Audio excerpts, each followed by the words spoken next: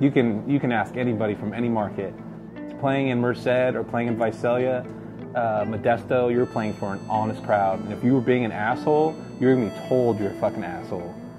And it's, yeah, no one's gonna be on your jock, because the straight up things, a lot of times we're in a small market, man. We don't have like the weekly rags everybody has. We don't have like the radio stations. There's a good chance people aren't gonna know who the fuck you are. So it doesn't matter if you just played at the fucking Bowery Ballroom 10 nights in a row. You come to Visalia, you come to Merced, you come to Modesto, you're the same as us, you know? Don't expect more.